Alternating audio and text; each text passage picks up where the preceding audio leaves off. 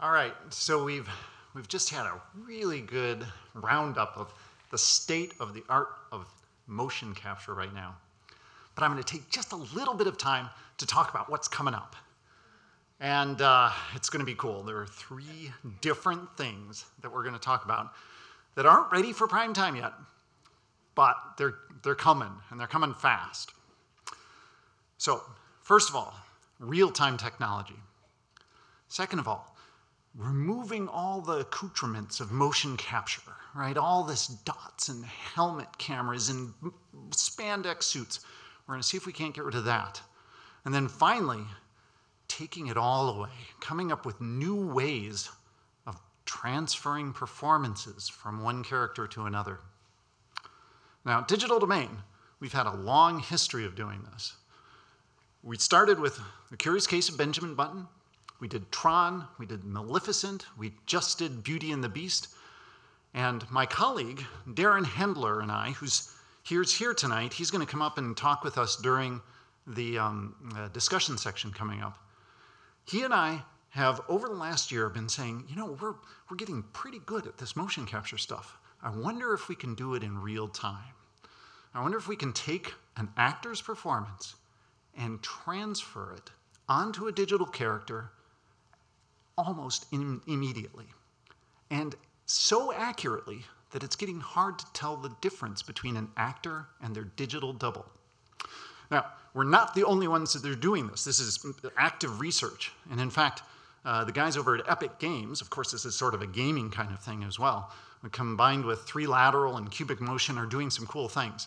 And so I put this piece together here of some of the latest research and the results that people are getting. Hello, I'm Siren, and I'm a digital human. I was created by an international team of artists and engineers who wanted to challenge our ideas of what a synthetic human could be. We start by capturing my face at the highest pore level resolution.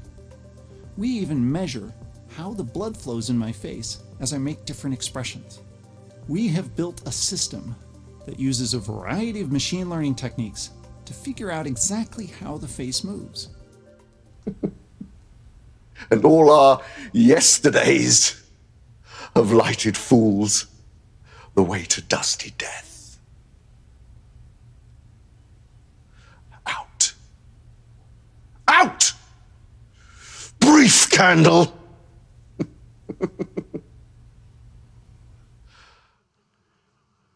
Now, just to be clear, that last thing of Andy Serkis, both of those were digital, right? The one on the left was a digital version of Andy Serkis. And you'll notice when you saw me and the woman, we weren't wearing dots on our face, and all of this was happening in real time. This is all due to some really cool algorithms that we're developing, and also some advances in computers, right? The graphics cards in your computers are getting really powerful nowadays, and you can get that kind of rendering in real time. But also, can we get rid of all the markers? Can we get rid of everything? Can we do all that? Well, the guys at Carnegie Mellon are doing some amazing research. This is brand new. It's really hot out of the oven. And you can see a grad student here walking around being filmed by a single camera, not wearing anything. But look at this. We're figuring out how his skeleton is moving, how his face is moving. They're tracking his face and even tracking the fingers with a single camera. So just think about this as we transfer this onto movie sets. We'll just have a camera watching you, and we'll be able to replace you with whatever we want to. It's a new tool. No markers, no helmets, no nothing. We could do it after the fact.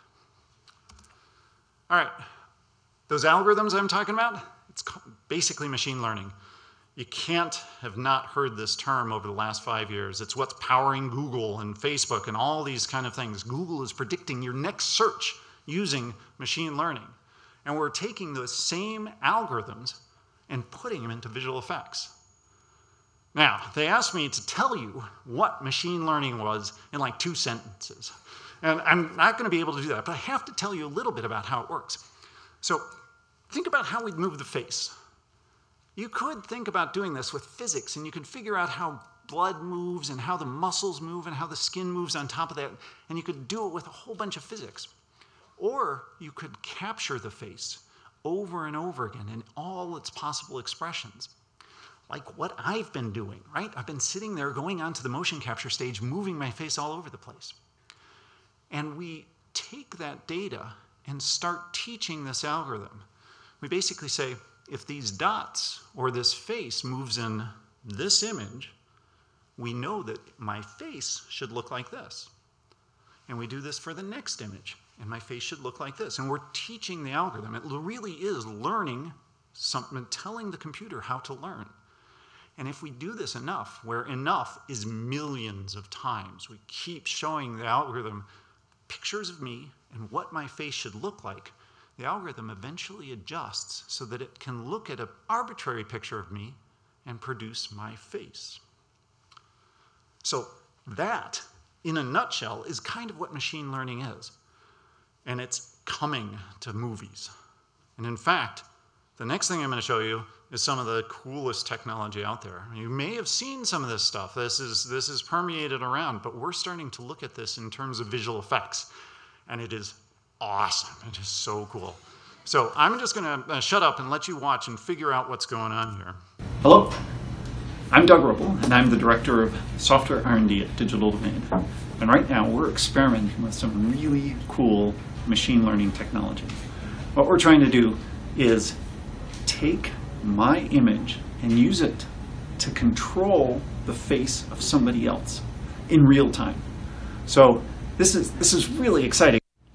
Awesome. So Doug and Darren have asked me to stand in front of a camera, which I never do, and talk about something.